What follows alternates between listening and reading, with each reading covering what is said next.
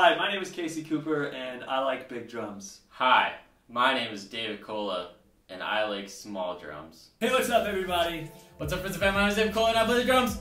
David Cola is here, and when David Cola is here, you have to create fun videos. And so today, I'm going to tell David Cola all the reasons that big drums are way cooler than small drums. And I am going to tell Casey that small drums are the way to go when playing drums.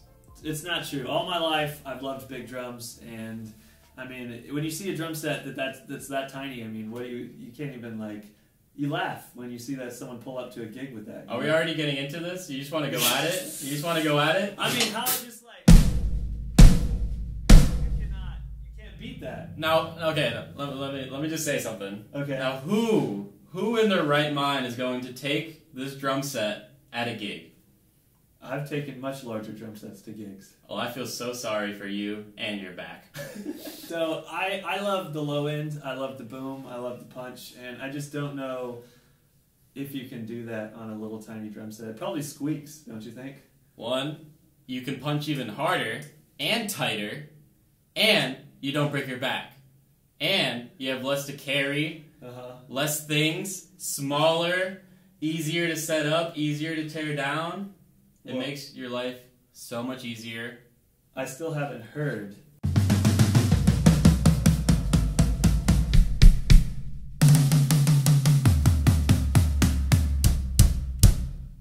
Okay, yeah, that did have a little bit of something to it. But it's not like...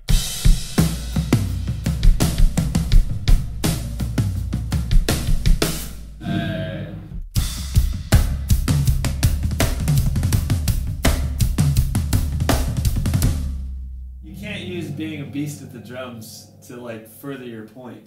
But that's the thing, Casey, is I can. I can play with this even more intensity on a smaller kid and still get the same point across. But do you have any beefiness in your snare drum?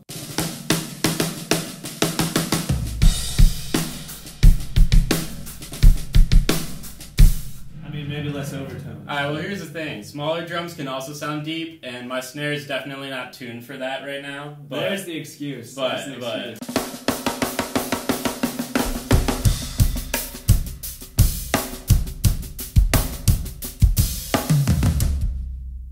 most of it came from me adding the 16 into your fill there. You wish. Okay, but what about...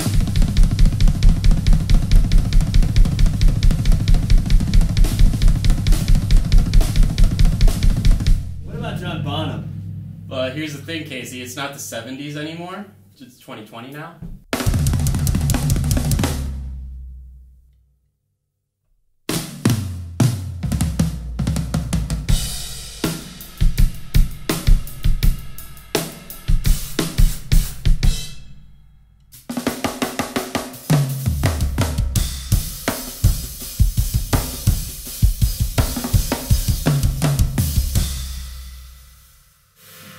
I was gonna look at you and say, but you have all sorts of holes in your hi-hats, but the hi-hats you set up for me have holes. Exactly!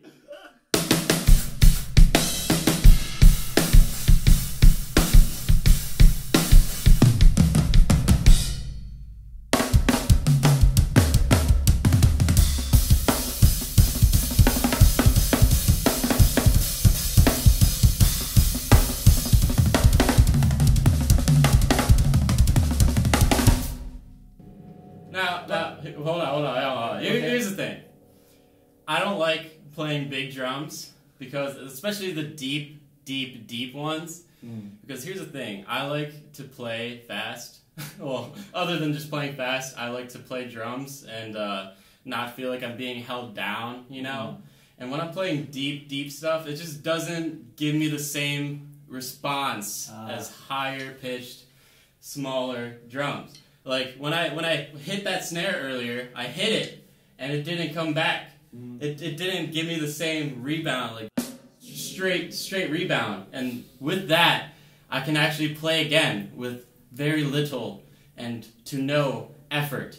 Okay? Basically, the actual translation of what he's saying is it's way more impressive when I play something fast on this drum set than it is when he plays something fast on his little cheater drum set over there that gives him all the response. It's like using mesh electronic pads with all the rebound. It's cheating. I'll be over here and I won't break a sweat.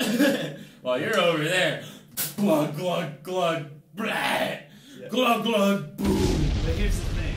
What? When you show up with a big, massive drum set, like, 17 toms and 18 cymbals, people automatically assume you're a really good drummer. So I don't have to be anywhere near as good as you, but when I show up to the gig, I look like I'm just as good. But then, Casey, you start playing. And Whoa, I think that's... Are you going to pull the playing into this? I think that's when people will be like, oh, okay. And I think that's the difference, It doesn't matter what drums you play. It depends on the player. This was all a joke until he just made it really personal and hurtful, and I don't know what to say anymore. You're attacking my small drums. I can't let this happen. Okay, so what are your sizes? Because I've never seen a bass drum that might be my floor tom before. Oh, good thing it sounds better. oh, we're pulling it out. I don't know.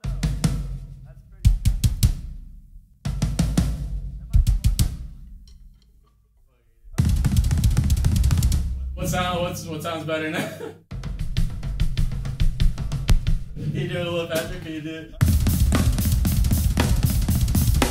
See, I don't have the same rebound. It's the rebound. Oh, you want me to play? You want me to show you? Okay, here we go. Here we go. To the audience, I will be the better drummer. The audience of non-drummers. The audience. The drummers in the audience will know that I just have a cool drum set. Or I think it's cool. The non-drummers in the audience will be like, that's the better drummer. You know what I have to say to that?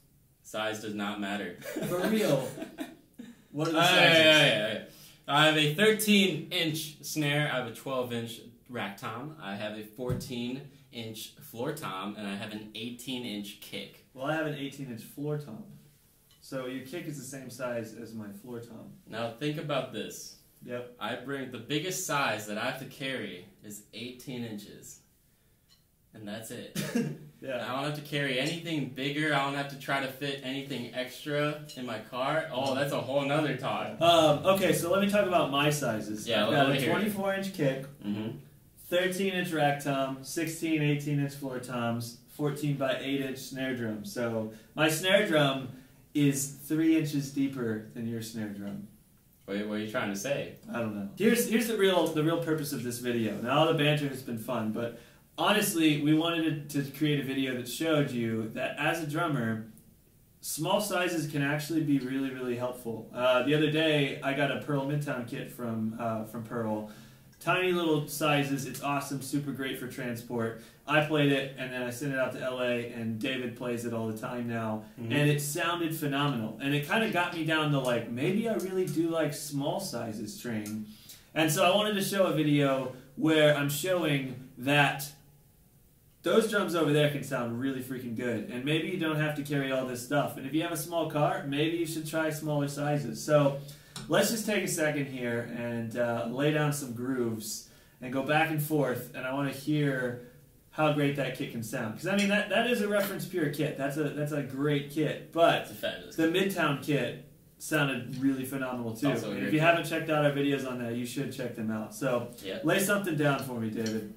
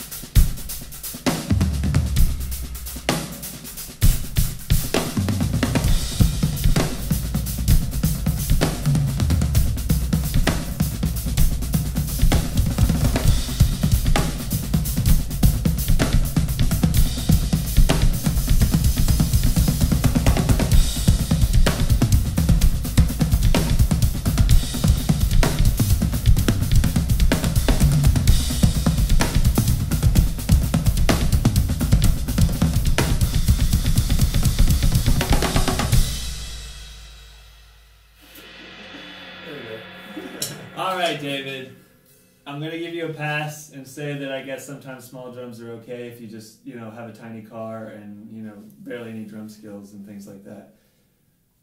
Sure.